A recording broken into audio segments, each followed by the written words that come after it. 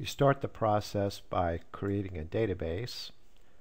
Let's give the database the name HyperSizer V7. My name Craig. The next step we will perform is to import from the airframe database template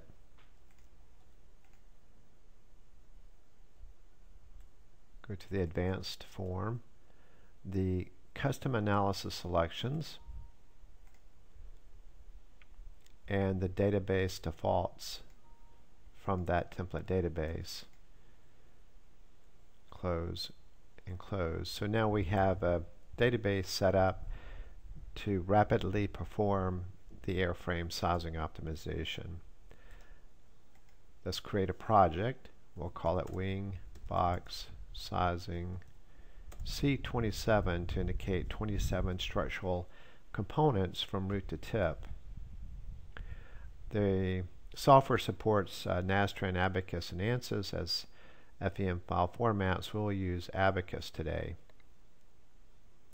HyperSizer will use the project name you defined and try to locate an existing model. A model does not exist with this name as indicated with a red font. Let's find one that does exist. Go to this folder location, FEA, Abacus, Technique 1, and we'll choose the WB14 model for today. Note that the output file associated with Abacus has the extension FIL and was autofilled by the software and located by the software. At this point we will go ahead and import the model.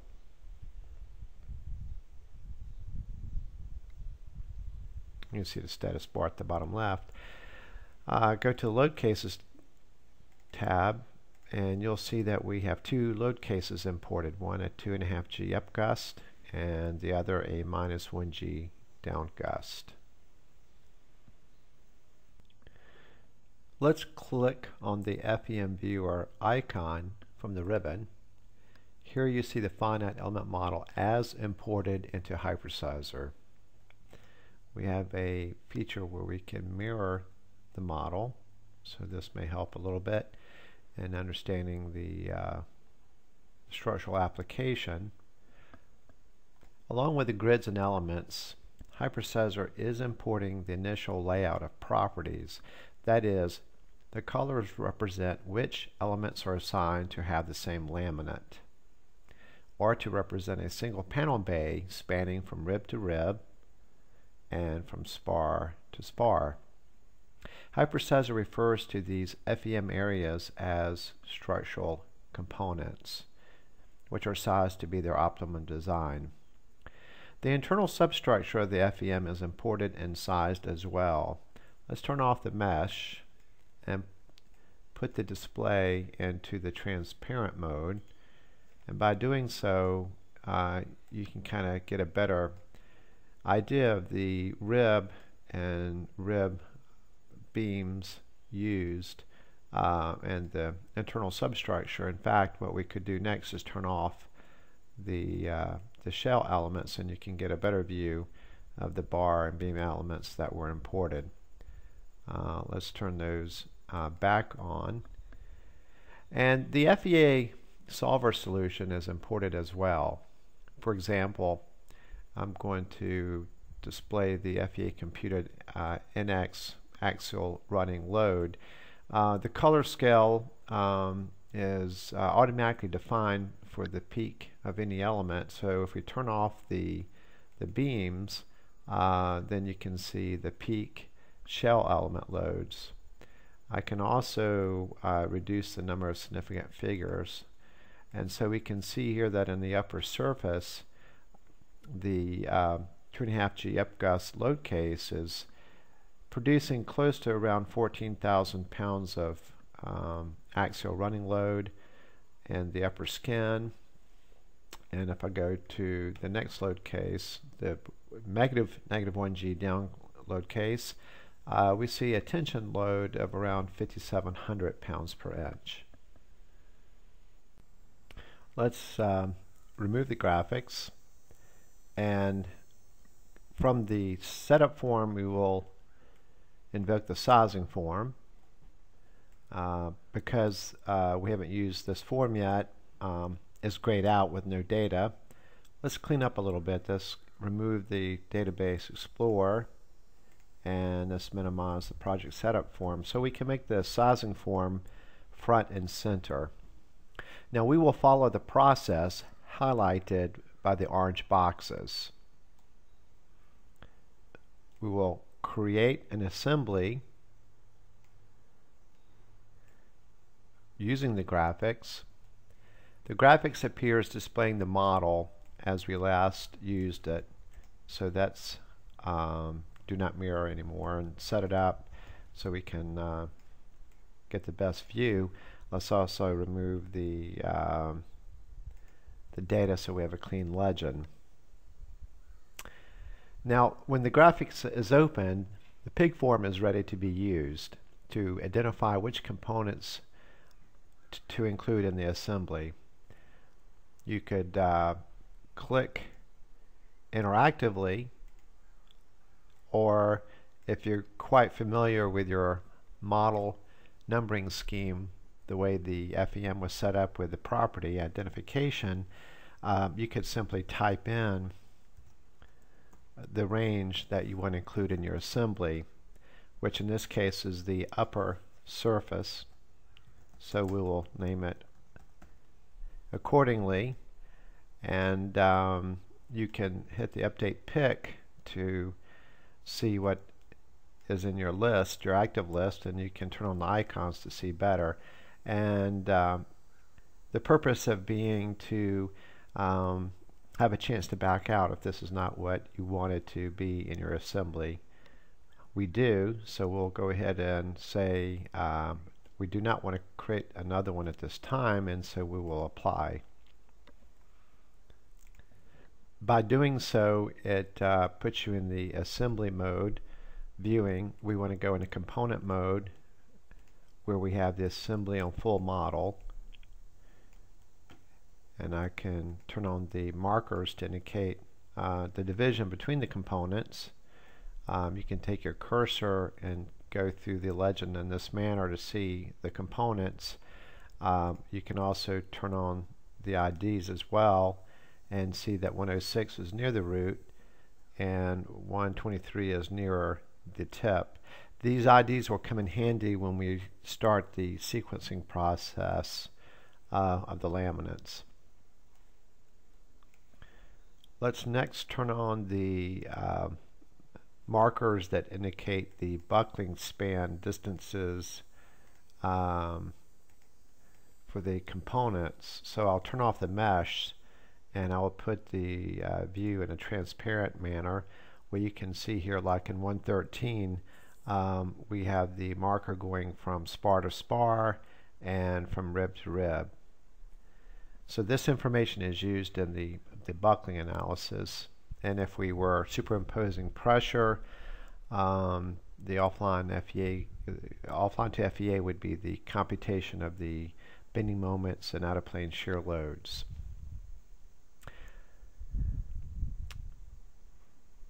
Other data that are automatically set up during the model import includes the material axes, as we see here. Let me turn off the buckling, and you can see in the orange color here the representation of each element's direction, and this of course is an indication of the intent of where the stiffener would be oriented, as well as the 0-degree ply of the composite laminate. One other piece of data of relevance would be the element normals, and you can see I've plotted them by clicking this icon, and they indicate to us the direction of the stiffener. The sign convention is such that the stiffener is opposite of the direction of the normal. So indeed the stiffener then would be on the inside of that OML surface. All of this FEM data feeds directly into the sizing process. So along with the FEA solver solution of internal loads, we have the geometric data from the model itself. Now let's go back to the sizing form, and essentially everything we've done up to this point has been a setup process of basically setting up or explaining how the FEM model is used and the loads are used. The next step, which is the sizing process, the quick sizing process, is extremely quick and easy to perform. And we begin the process by now selecting what material system we want to use, a composite. We want to do quick sizing.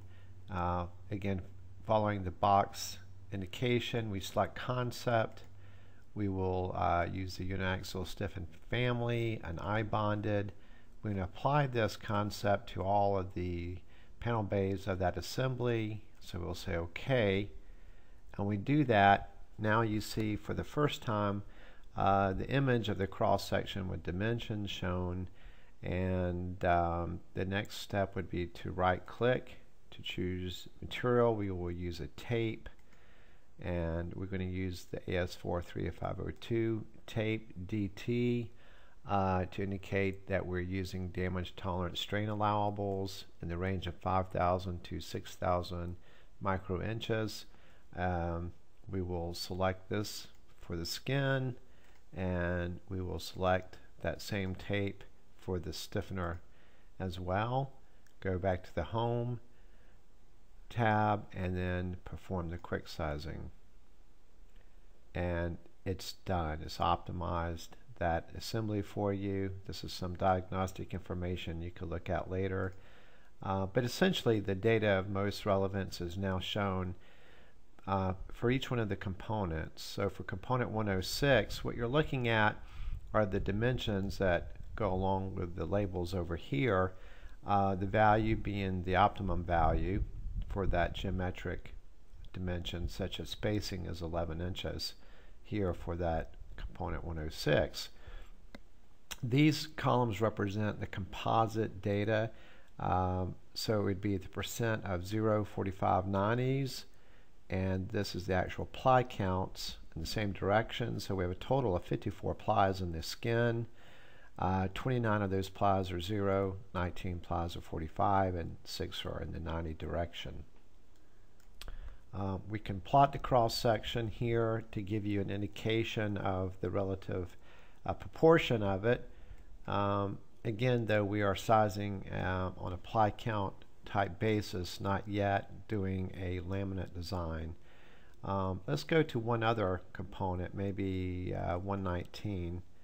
And we can see here the difference in the size if we look at it this way. It's got a wider flange at the foot. And if we go one more down, maybe we look at, say, 121 and view that cross section, you can see this one is a more narrow, relatively speaking, stiffener. And we have in this one 10 plies total, with about 30% zero in the 0 degree direction. What we can do at this point is to click the margin icon from the ribbon, and it pulls up the graphics automatically for you. Let's turn off the last used markers, and you can see here the margins of safety are all very close to 0. 0.001, 0.001 again, 0.04 in the green color.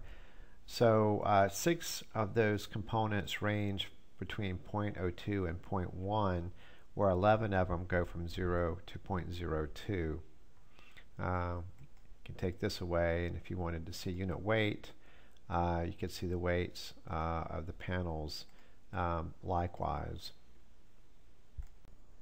Let's go to the laminate skin tab, hit the apply percentages icon. It brings up the software in this manner, where as we go from, say, the root of the wing and go up the legend, you can see the percent of 45s increasing. And this has to do with the fact that at the lighter loaded tip, local buckling becomes a critical failure mode, requiring more 45, and 90-degree plies to prevent that mode shape between stiffeners. Plotting the 0 degree, we see an opposite trend where the highly loaded root panels have a higher percentage of 0 degree plies and reduce as you go toward the tip. If we plot the thickness here, you can see that the thickest part is actually not at the root. The thickest skin is actually 3 bays from the root, and that has to do with the distribution of loads that we saw earlier. So let's turn on the legend where we can actually see the number of ply drops. We'll turn off the previous legend, and if we zoom in here, you can see it's quite useful to know the information drawn on the model. And so the total down here is 35 plies, 40 plies, 44 plies, 48 plies. The display gets hard to see. It's always useful to go in the transparent mode, 50 and 53. So you can see here we have 57 total plies, and then back to 55 and 54. And you can see, though, that we are increasing zeros from 25, 27, 28, and 29. Let's take one more quick look at the loads here to fully understand the scenario. Let's turn off the transparency here, and we have the loads kind of being smoothed over right now. Let's go in the unsmooth manner. Maybe having the mesh on is good, turning the labels off. And so here's your NX load for that controlling load case. Here's the load for NY, and you can see the NY load here is actually higher, very close to that panel bay. And lastly, if we look at the shear loads, you can certainly see the shear load being higher in this panel bay, more so than it is in this panel bay. Now we will transition from quick sizing to detailed sizing. All quick sizing design and fabrication criteria will be copied to detailed sizing. Before doing so, it is useful to know what is about to happen next. Quick sizing produces optimum designs by fully defining each cross-sectional dimension and the ply counts in each of the 0, 45, and 90 directions for each of the objects, such as the skin, the web and foot and cap of the stiffener. Looking at spacing, we can see that each component has its own unique set of variables. As we go from component 116 to 117, spacing is 6.3, and for component 118, the value is 6, a convenient integer number that we will use as an example. To automatically create variable and material bounds using quick sizing, let's hit the detailed sizing radio button on the ribbon, and then we will hit the set variables icon. The set variables button pulls up the set variables form. This form allows you to define the low and high range of values to be used in detailed sizing per each variable. In component 118 as the example, the range used for its spacing using 6 inches as the optimum value and a min of 0.95 times 6 will give us a minimum value of 5.7 inches and a maximum value of 1.05 times 6 equals 6.3 inches.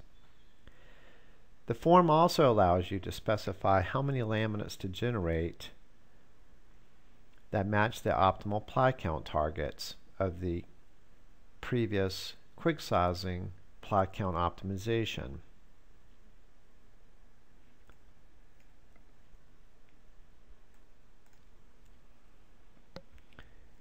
The software is now running and creating the laminates for all the different components.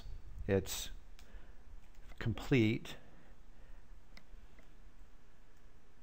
So let's take a look at the generated skin laminate. We'll just use the very first one in the list and open it up.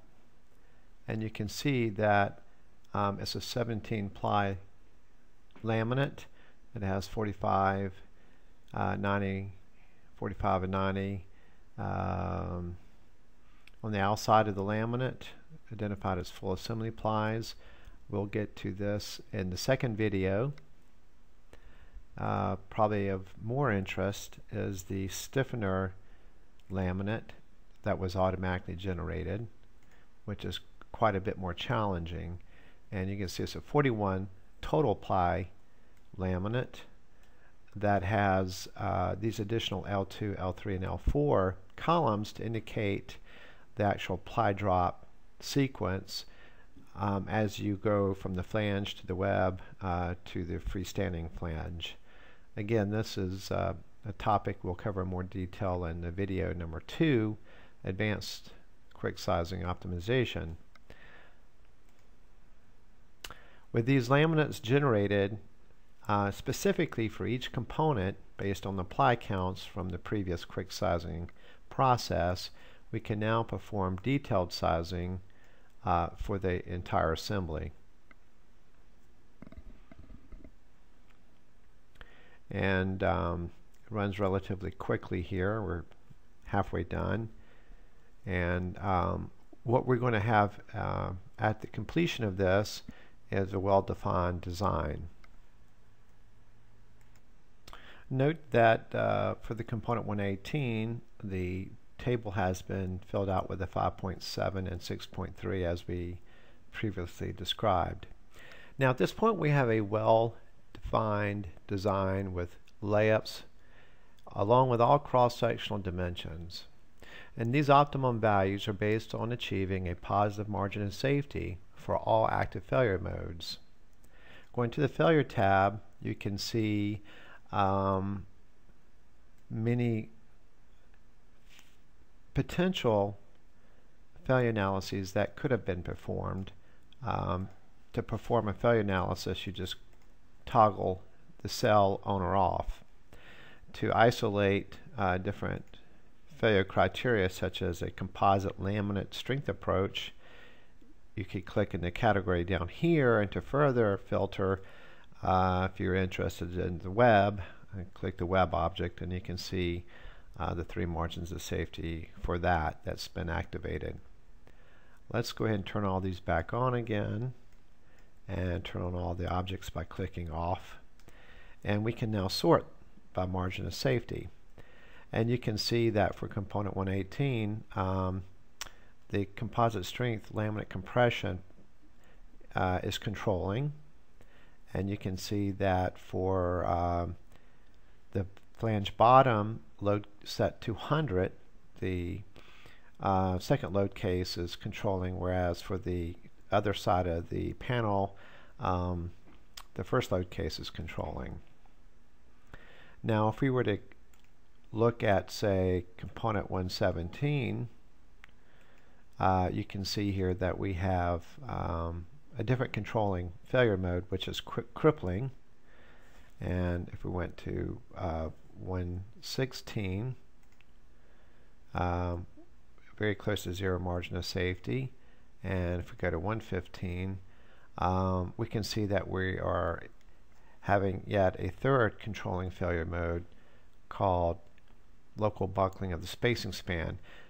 I would like to point out to you that we are allowing this optimization to consider post-buckling, and we're allowing the skin to go into initial instability at 50% of the ultimate load, and we indicate that with a minus 0.5. Excuse me, I was actually 50% at limit load. And so we indicate that with putting in a required minus 0.5 margin of safety for that failure mode. And you can see here that in this case the actual margin of safety was minus 0.48, which to put it in a relative terms to all the other margins of safety, that's a 0.039 margin of safety as we report right here. These failure analyses are based on well-defined stiffener designs with complete detail of the skin and stiffener laminates. Let's go back to the highly loaded component 106, which is near the root of the wing. As you can see here, there's a 53% percentage of 0-degree plies in the skin. By viewing the cross-section, we can see now not only the cross-sectional shape, but this time plies are explicitly defined for both the skin and the stiffener. This is how the parts will be fabricated. At first inspection, you notice a lot of green color in both the skin and stiffener. Green indicates a 0-degree ply. Red is 90 and blue for 45s. As I move my cursor over the plies, notice the bottom left corner updating, and notice in particular the unique ply ID and the description. So in this case right here, I happen to be on unique ply 65, which is the web right base laminate local ply number 10. Going down to the cap flange, the freestanding flange, you can see a difference in color here, and this is representing what we refer to as the cap charge. And so this happens to be ply number 7 of the cap charge. The manner in which HyperSizer defines these sublaminates is dictated by the fabrication criteria form, which we get to from here. Of interest are your options on the right hand side and the definition on the left. So note that the cap charge is an additional laminate sandwiched between the base laminates. The ply pack is also an additional charge basically in the web, and the foot charge has an additional ability to have what we define as a plank that will attach the foot to the skin. This topic will be covered in more detail in the advanced optimization tutorial. Let's take a look now at the outboard wing panel component 121. It's lighter loaded, and you can see here it has a 31% 0-degree ply. View the cross section, and again you can see a less green and more red and blue, indicating the higher percent of 90 and 45-degree plies. Note that the ply pack is included in this design.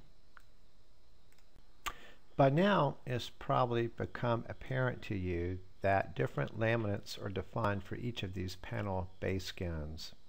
Our next step in the process is to sequence these laminates for fabrication. That is, to determine which plies remain continuous and which drop off as you go from the thicker wing root to the thinner outboard panels.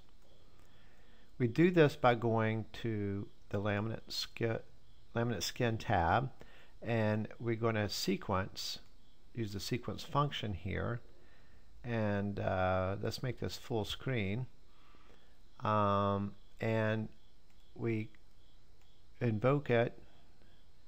It's giving us a message asking us if we want to generate the transitions now. We say yes, and it's displaying to us the transitions that it automatically defined. And so basically from root to tip are the boundaries where we're trying to find contiguous and compatible laminates. Now after these transitions have been automatically defined, we can go to quick sequencing first and get a result. And note that we're looking at 83 individual global plies and 110 drops and adds and 332 ply cuts. We can improve this design by going to what we call a full sequencing, and let's just move it over here to start with. So we'll see how the design improves and the reduced global ply count and reduced individual drops and adds. We can also use this feature called shuffle to IML OML to do a much more substantial improvement, reducing global plies to 51, individual drops and adds to 46, 0 simultaneous drops and adds, and 3 plies not interleaved.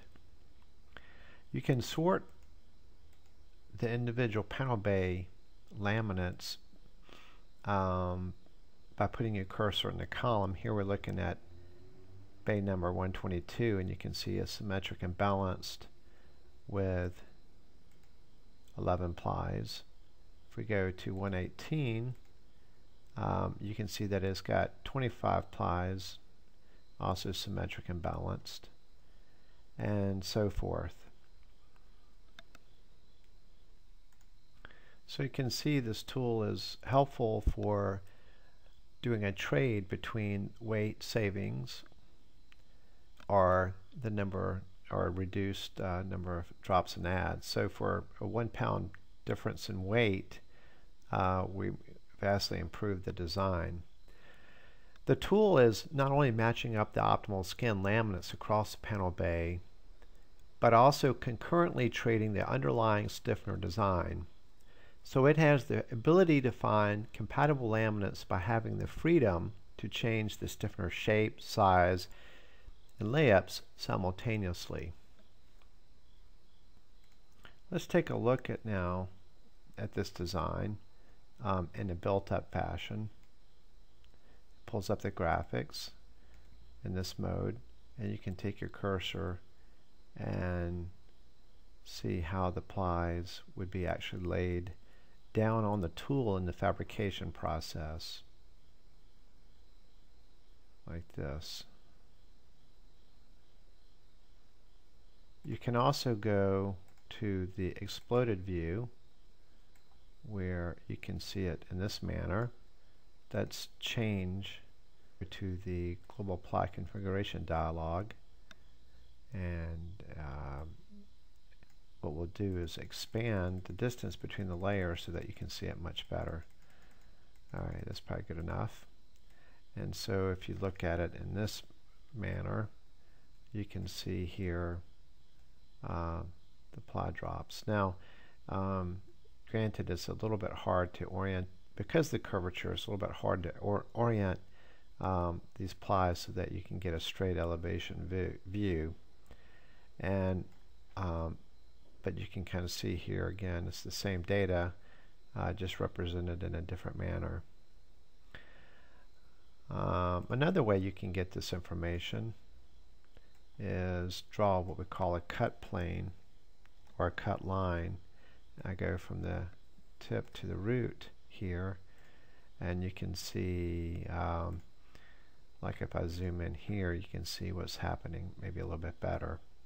You can change the distances or the thicknesses of the ply data. Going back to the sequencing form now, we can export the spreadsheets in different formats, in Catia, the FiberSim formats. Let's use the Catia, and you can essentially write this wherever you prefer.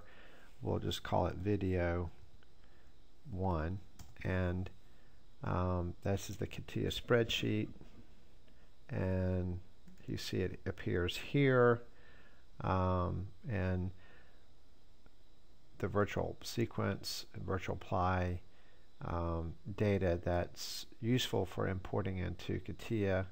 It's all right here. Now the theory would be that this is imported into Catia, and the designer, based on design features that he's aware of, will either add or delete plies or change some of the layups, and he would export then another spreadsheet that then gets imported into HyperSizer, and this table is updated. After all this is done, it could be that you would want to save this state. Then after basically freezing, in fact we use the term freeze, we freeze the laminate here for the top skin, and so you go to 114, you can see it's frozen as well. And at that point the idea would be to reanalyze and then see if you still have positive margins of safety, in which case you can go perform stress reports.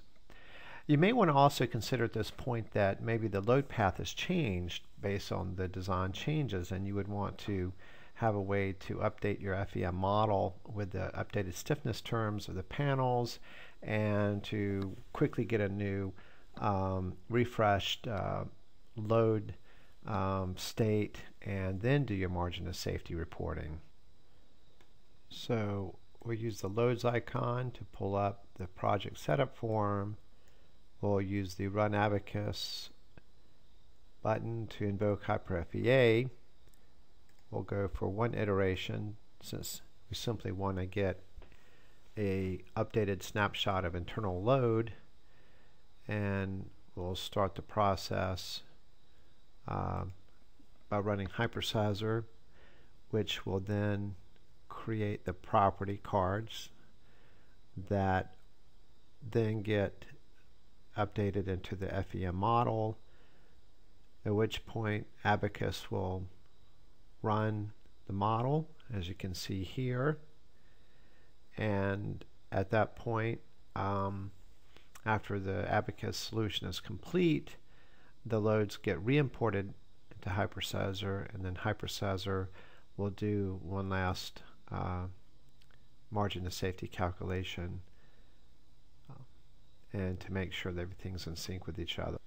Now let's go back to the margins, and we can see that they're all positive. Everything's okay.